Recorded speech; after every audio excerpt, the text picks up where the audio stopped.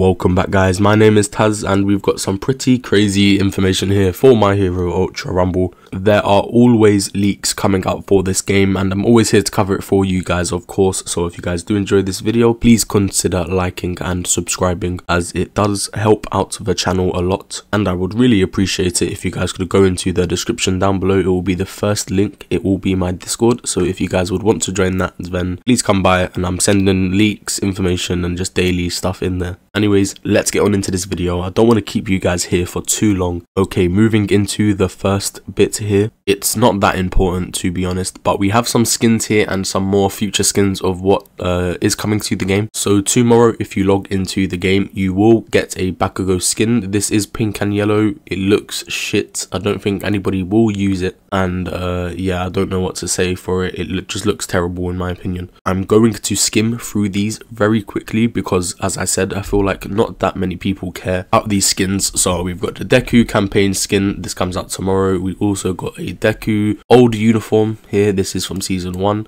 This comes out on the 24th of April. Same goes for Achako's old uniform rolls here. We have 5 different styles. And then on the next gacha roll, it will be Bakugo's and Kirishima's old uniform fits here, as we can see on screen. This comes out on the 8th of May. Okay, I forgot that was there on my screen because I was streaming yesterday and I had that on my screen because that was some Hawks voice lines leaks. So I'm actually just going to leave that on screen so you guys can see it, and I've took it off now. So if you guys were wondering why that was there, then that's why. It was because I was streaming yesterday. I forgot it was there, guys, my bad. And also coming out on the 8th of May will be Ibarra's hero costume, Kendo's black hero costume, their villain styles. Wow. I mean, no one really cares about these skins because there's not really any cool ones. Also, I mean, Kirishima's one looks cool because his hair is a different color, so I guess that would be nice to see in game. But moving on to where it gets interesting here, we have some new unreleased emblems. I mean, they're not new because most of them here have been leaked since season 1. But as you see here, we've got Kurogiri, we've got Monoma, we've got Shinso, Present Mike, Togata, you know, that's Lemillion, Najire, Overhaul and Hawks. Now, out of these 8 characters, let me know down in the comments below which ones are you looking forward to the most and which ones are you expecting the most coming into this game for next season and the season after. And in my opinion, I'm pretty sure it's Overhaul or either Lemillion. I mean, it could still be Hawks, Shinso. I have less doubt on Kurogiri and Shinso because there's just not that much really for them, especially Shinso. I think he's the least.